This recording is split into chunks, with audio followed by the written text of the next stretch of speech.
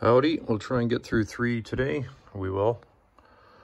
A local one to me, a local and super old one, and a stateside one as well. Start here. You draw it.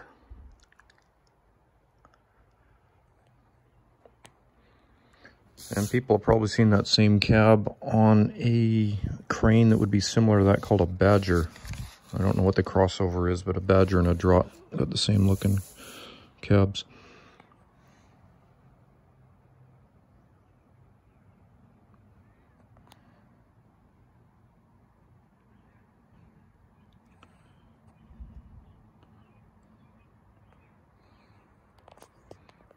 That's a smart looking D7. Good undercarriage on it.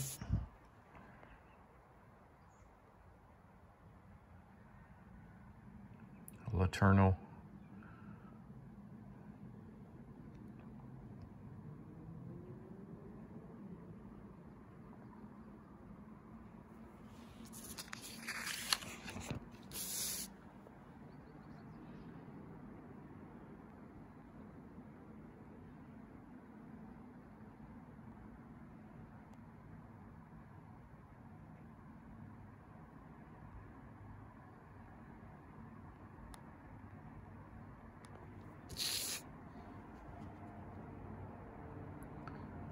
That was long before Caterpillar got into pavers.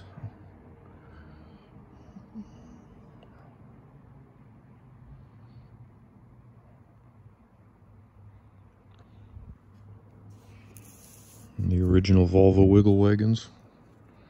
Had so much snowed on them. It's horrible how far it stuck out.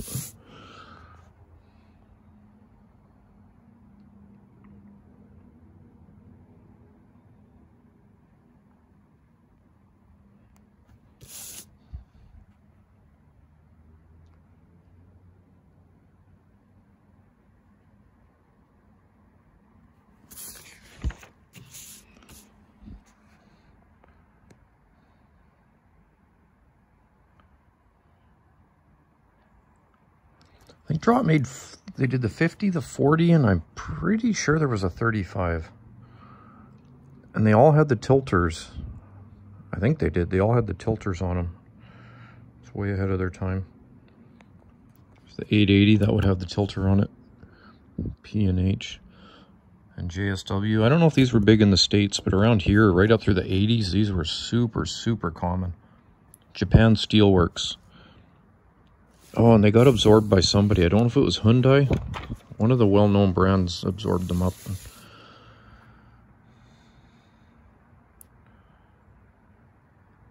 So they don't have the dates on these ones. I'm going to guess it's early 70s, maybe late 60s, but we'll see if there's... they don't put the years. Yeah, this could be 60s.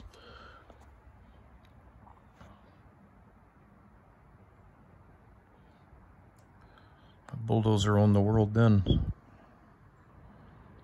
It's the newest equipment, 67, 71's the newest piece in here.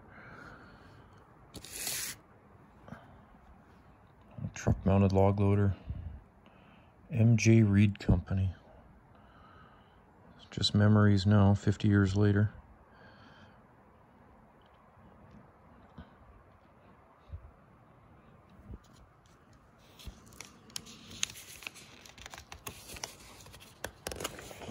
It's only a couple pages.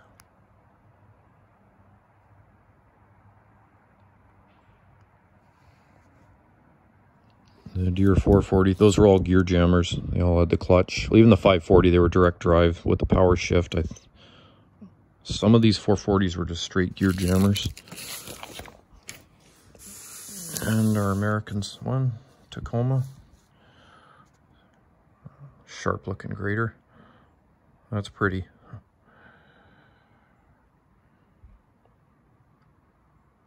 The 215. I always thought the 215 was in a little bit different class. I don't know if they were I'm just guessing now. I thought they were made in Belgium or they had European roots, the 215. It was a little bit different animal. And they weren't that amazing. They had issues. It was either tracks or swing drives. But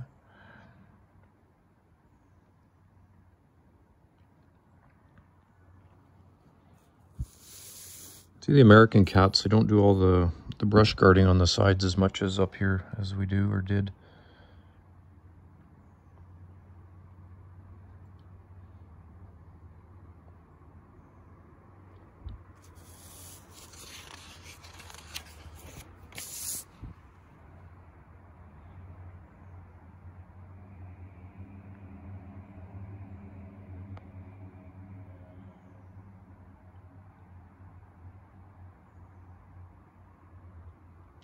On the other observation stateside is the wheel loaders, even just across the line here. I'm like half an hour from the border. But they're backhoes. The minute you go across to even Washington, there'll be backhoes all over with no glass cabs, air conditioning in them. We can't even comprehend that here. There wouldn't be a backhoe or a loader up here without full glass pressurized cabs. That's neat. As before, it was glorious to be an equipment operator. You were just a ditch digger back then. Today, I think there's a lot more status comes with it. The young guy's a whole operator now, and he's somebody.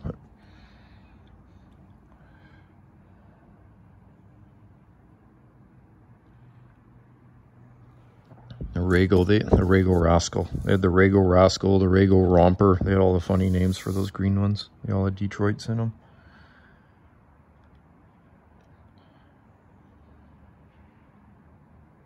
I think there was a Rago Rustler. Of course, I learned a lot of what I learned being a kid, reading this stuff. Taking it to school or in band class, having these things sitting on my music, playing the alto saxophone and reading about heavy equipment here instead of reading the music notes. Got in trouble a few times, got my equipment magazines and brochures took away from the band teacher, but learned a lot. All right, hope you enjoyed. I got a stack of these a foot high, so I don't see this ending anytime soon.